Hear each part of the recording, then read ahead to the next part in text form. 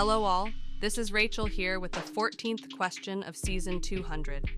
The category is mathematics and the question is as follows.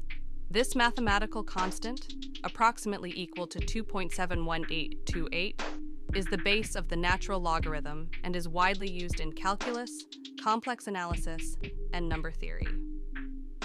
It is named after a Swiss mathematician who made significant contributions to the study of this number. What is the name of this constant, often denoted by the letter E? I look forward to receiving your answers. Game on! I don't know.